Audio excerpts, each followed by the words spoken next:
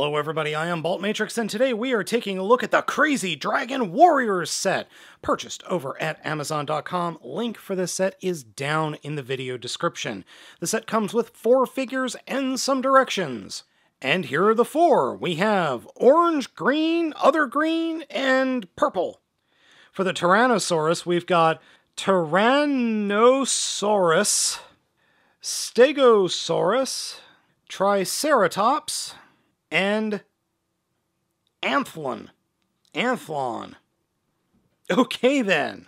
And here are the 4 beasts out of the box. They're not packaged very well. They're just put in little baggies and then thrown in the box. And as you can see, the box is a little bit worse for wear.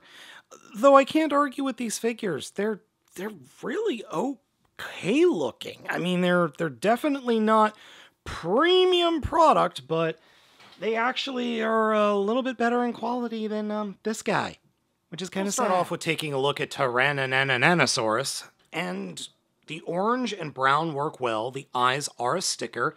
The figure is actually painted pretty well, better than Hasbro figures. Plastic quality is not exactly perfect, and let's face it, in terms of dinosaur modes, it is a little bit weak sauce. Just a little bit. But it's fine.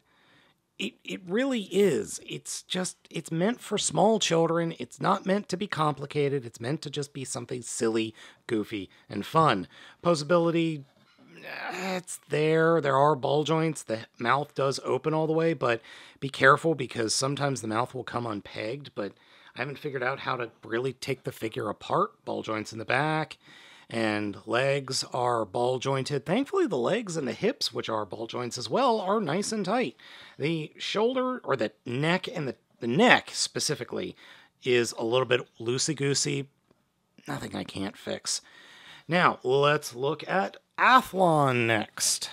Athlon is... I have no idea what kind of dinosaur this is supposed to be. But I think it's obvious that this is the same exact mold as the Tyrannosaurus, just with, nope, tail's the same, head is different, and it looks like it's supposed to be a plant eater. Nom, nom. So, the two of them next to each other, one's orange and brown, and the other one's diarrhea green and light brown.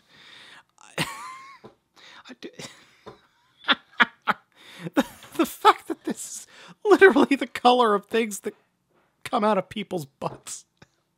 Okay, let's put that off to the side. Stegosaurus. Now, I know P.A. is a big fan of anything a Stegosaurus, and unfortunately, I think this is the weakest of the set. Yes, the body looks good, but the problem is, 1, the head, you can't bend the head down.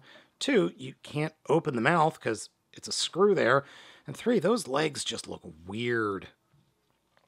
I would have really liked it if there was a way to, I don't know, make them a little bit better, but it's a fine little Stegosaurus. It scales to pretty much all the others, though this is the one that I will show you all how it scales towards Cyberverse. Snarl. Snarl? No, that's not Snarl. That's Sludge.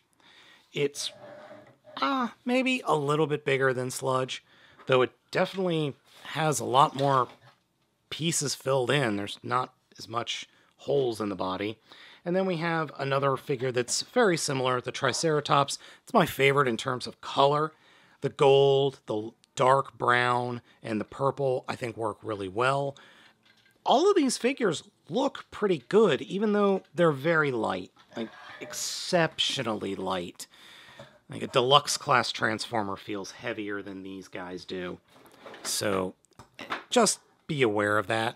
In terms of another size-wise, here is Dinobot. So Voyager class Dinobot. Yes, I realize I'm saying Dinobot, not Dinobot. Just give you an idea of the size. All right, let's go ahead and get into the transformation.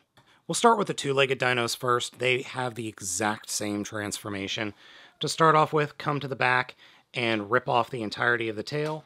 Come up to the head, rip off the entirety of the head, stand the legs up straight, split the abdomen open, thus revealing the head and the torso, attach one of the bits as an arm, attach the other bit as a leg, and that's it.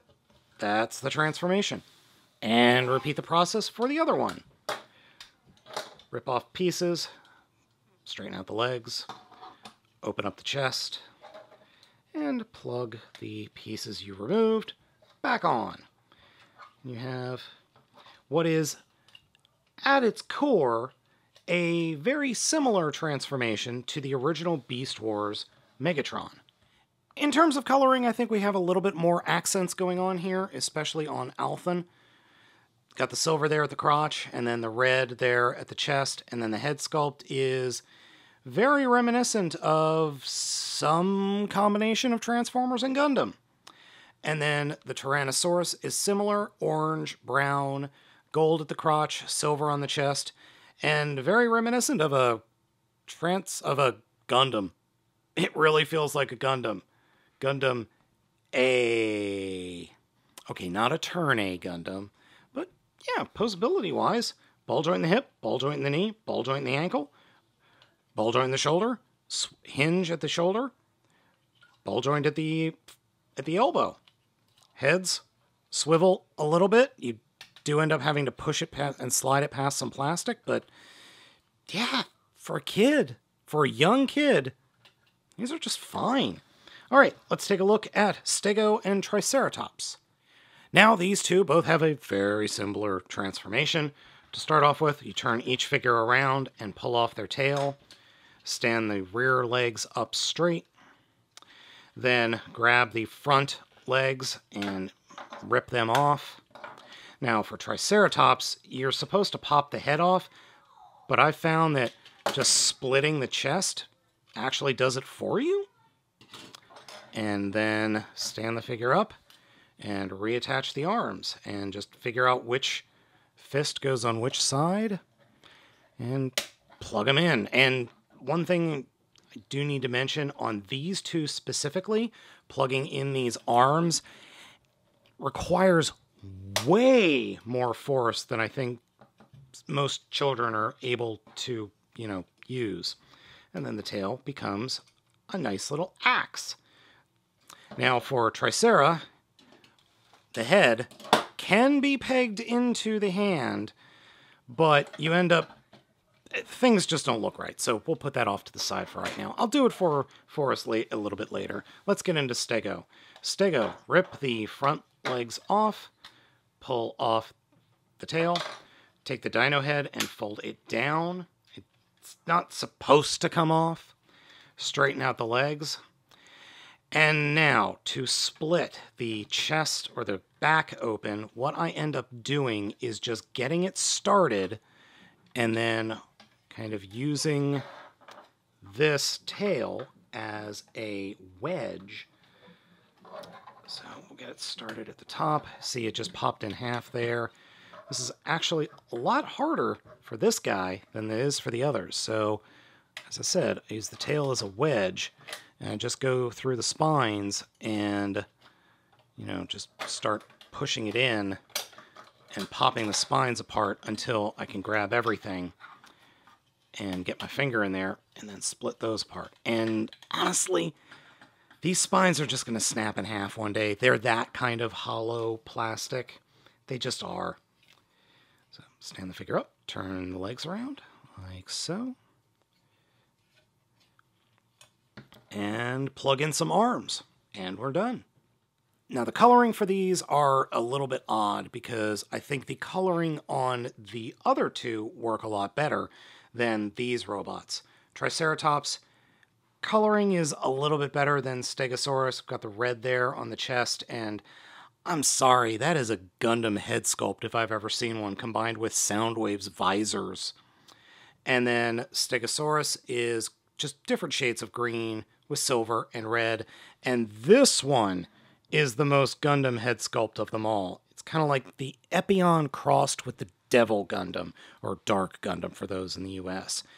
It's just weird. It's like, what happens if Gundams transform into dinosaurs badly? And this is the best job I've been able to do with getting them posed. You can get some decent action poses. The two-legged figures or two-legged dinosaurs work better in terms of posing, where the four-leggers are quadrupeds, I should say. Bipeds and quadruped dinosaurs have just way more junk to get in the way. And then Triceratops, you can pose it, but once you put that shield on, it throws off the balance of the figure completely. Now, would I recommend this set? If you're getting this set for just a kid who likes dinosaurs, go right ahead. Just go right ahead. It's cheap enough. I want to say it's like $40 for all of them, and it's fun. It's just a fun set. They're not going to last, though. I'm sure as soon as you throw it against a wall or somebody sits on it, it's just going to explode into a million pieces. But overall, I think they're fun. I think they're interesting. They're definitely something unique that we haven't seen before. And yes, they do have Dinosaurs vibes, but who remembers that series? I mean, seriously, it's been almost 20 years since that line came out in Japan. Oh boy. Anyway, let me know what you think of the set down in the comments. I've got one more crazy dinosaur-centric Amazon set for you for review. That'll be coming up next. Thanks for watching. I have been Baltmatrix. I'll catch you next time. And I will catch you next time.